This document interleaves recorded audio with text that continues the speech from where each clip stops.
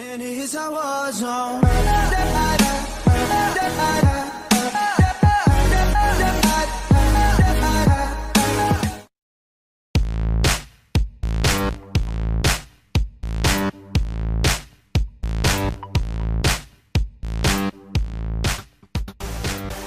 DeMario Jackson responds to Rachel Lindsay's tweet about loyalty.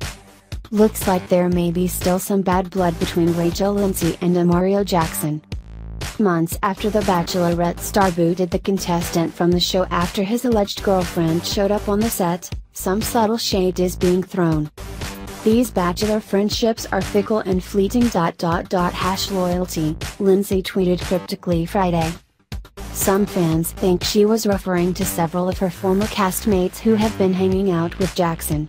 As for him, he did indeed take her tweet personally.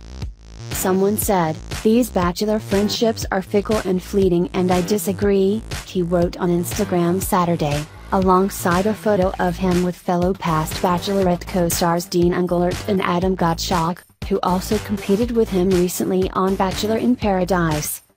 "These bachelor friendships got me through a dark time and I'm grateful for my brothers, sisters, and Bachelor Nation. Hopefully that someone will find real love in paradise next year and stop being petty on social networks."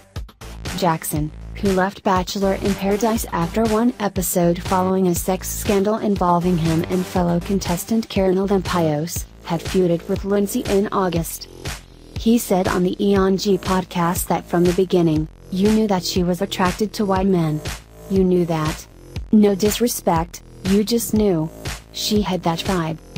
Lindsay fired back in a comment on the podcast's Instagram page, writing, "Says the guy that dated Lexi," referencing the ex that showed up on The Bachelorette to confront him.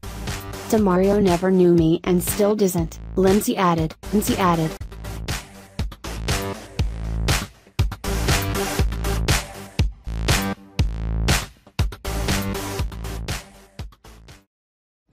And it is a war zone.